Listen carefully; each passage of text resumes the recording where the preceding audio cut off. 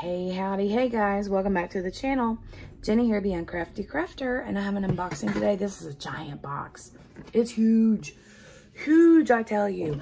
So I have my little bitty skizzers. Yes, I call them skizzers too, right? We're gonna open this up. It comes to me from Amazon. So, sorry if I'm shaking you all about. We're just gonna do the hokey pokey for a minute. Right. And turn ourselves about or around. That's what it's all about. You know how the song goes. I don't know, apparently. But let me, sorry if I'm shaking you everywhere, guys. Ooh, look at that. Pretty. I love the box already. Hold on a minute. Oh my goodness. Oh, check it out. Nice. This is massive. Well, for me, it's massive.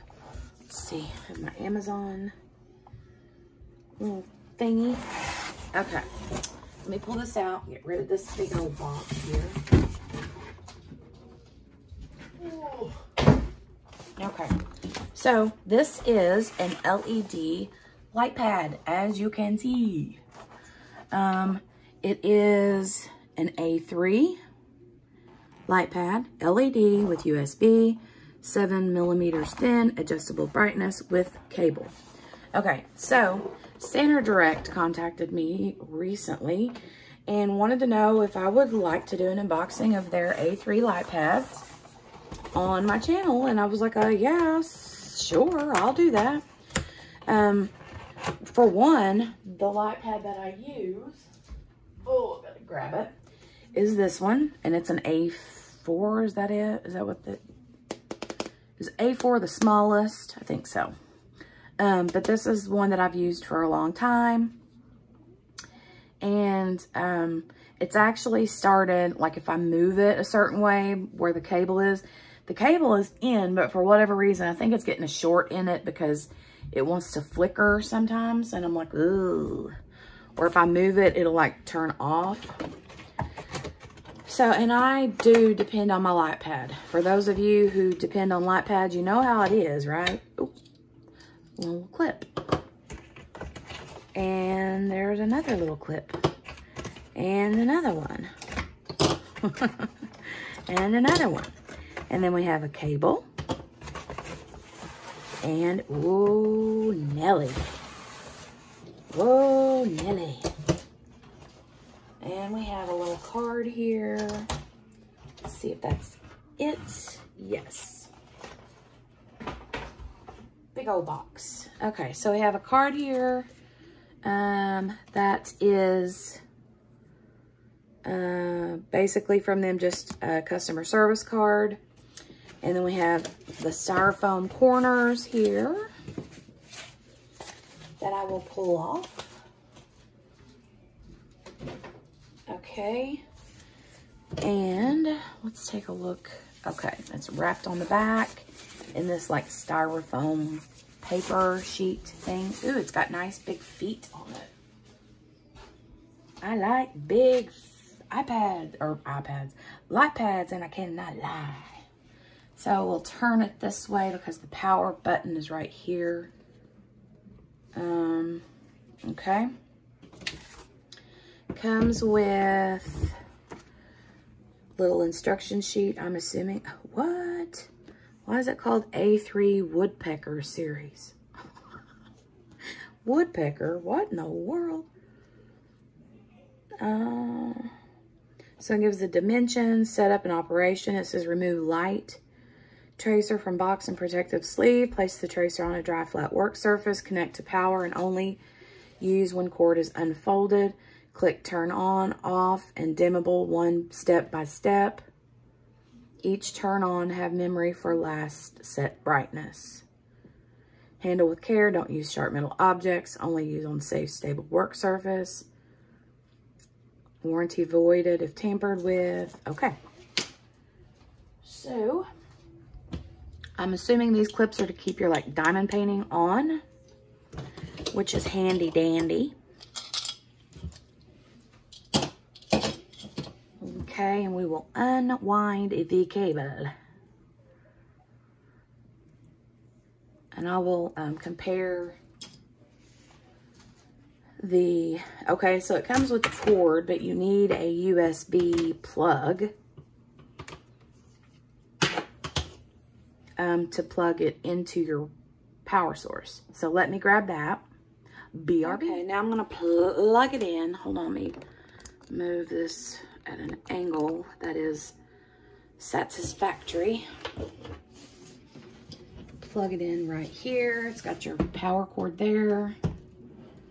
That goes into this little piece right there. I don't think you can see it, but there it is. Let's see if I can get it to focus right there. Okay. Get you in there. Okay. Okay, it's in. Now let's compare sizes. First of all, like I said, this is my A4, okay? And this is the A3. And I'm just going to put this corner to corner. Or not corner to corner, but set it here in the corner so you can see how much bigger it is than the A4 is, okay? So that's a good comparison or a good comparison. If you turn it up this way, it literally is the same from top to bottom. So it's basically like double the size and width. You know what I'm saying? Yeah, I mean, it's close. It's double pretty much in my opinion. So that's nice. And this has a different feel to it. Like it has a different, this is very like slick feeling. And this is very like you can't see the glare in it from the window like you can this. You see what I'm saying? So it's not as slick of a finish, which is fine. It feels nicer. It feels more,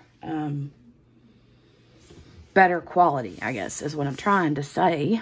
So let's go ahead and turn this bad boy on. Now, just so you know, one thing that I do is I keep my light pad plugged into a surge protector that has an on-off button, and I keep it plugged in here at this part here. I keep that plugged in all the time. I used to unplug it and plug it in, unplug it, plug it in, unplug it, plug it in, whenever I would start and stop diamond painting. And now I don't do that anymore. I just keep it in there because I've read that over time, taking it in and out will kind of like wear those little connectors off or whatever, and it makes it so that connector won't stay where it's supposed to. So I'll just keep mine plugged in, and then whenever I'm done diamond painting, then I'll turn my power surge protector thing off, and it shuts the power off to this, okay? Okay. That will help with the wear and tear of the plug-in cord. Let's go ahead and turn this bad MammaJamma on. Ready? Ooh. So I just touch it and it comes on. Touch it again and it goes to another brightness. Touch it again and it will blind you. And then off. So we have 3 different brightnesses. 1, 2, 3, off. Now, I like that because with this one, whenever I would turn it on, I would have to hold it to get it to come like all the way to like the highest brightness that it would go to. And then I would have to hold it and it would lower it like a kind of like a volume button, but for brightness. It would, you know, adjust all the way. And this, you just hit it 1, 2, 3 times and it's on, and then one more time and it's off.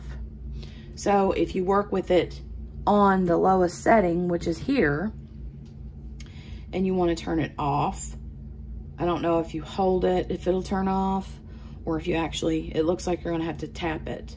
So if you're working there, say you work here diamond painting on the lowest setting, I never use the lowest setting. I usually always use medium or high, the highest or medium setting. So if you're diamond painting on the lowest setting and you're ready to turn it off, then just hit it 3 times until it goes off. Easy peasy. Now this has centimeters here, which is pretty cool. If you're, oh, and it has inches this way. And, okay, so we have centimeters going down this way. And then we have inches coming down this way and across this way. So that's pretty cool. It is, like 12 by 16 and a half or something like that. So that's pretty cool, especially if you like to like measure your diamond paintings, like smaller ones, just for whatever reason. I mean, I know there are other reasons for that, for other type of crafts, what that's for, you know, versus diamond painting. But I think that is it. I just kind of wanted to show you guys how it works. I guess I could get a diamond painting out, lay it on there and let you see. That would be beneficial, right?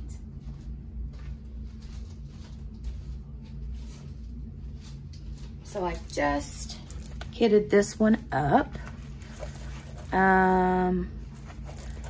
So the cool thing is you can turn this, and it won't let me because my cord is like reached its, it has no more slack in the cord. So I'll turn it sideways so that you can see. I really want to get one of those covers that covers this so that I don't keep, you know, accidentally touching it. But so that's on medium. Okay, let's turn it off first. Oops. Okay, we're off. It's on off. Let me push you down a little further here. Try to get that glare out of the way. Okay, so that's off. Here's on low. Okay, here's on medium. And then here's on high. That is bright. Let me put you down into here so you can see. Off again. Low, medium, high. Hi, how you doing? All right, so I think that's a pretty good comparison. Hope that you guys enjoyed this little unboxing. I'm excited about using it because here's the thing that I always have to do. Like, let me move this out of the way just so I can show you guys. Which I know that you guys do it too. And it's not really been a problem, but now that I have a bigger one, I'm like, ooh, yeah. So I have my light pad here and I'm working on this one. And it's even way more difficult when you have a big giant canvas that you're working on. But, you know, it's like you have your light pad on under here and then you're constantly like having to move it. Move your painting over or slide your, you know, slide this under it around where you need it to get, you know what I'm saying? But, which no doubt I will have to do that with this one as well when I'm working on big ones. But yeah, definitely way more, it's double the size. So, all right, that is it though. I thank you guys for watching, and please make sure to check the description box. I will have this light pad from SanerDirect linked in the description box below. It is on sale. Not positive what the price is, but I'm thinking it was in the $30 range on sale. So yeah, I will leave that linked down below. You can have it if you need one. Grab it at a discounted price. So, all right, that's it. You guys have a great rest of your day. Make sure to hit the thumbs up button before you leave. And if you're new here, make sure to subscribe and ring that notification bell, ding, ding, ding, to get notified the next time I upload another video. You guys have a great rest of your day, and I'll talk to you all soon. Bye. I'm gonna go diamond paint.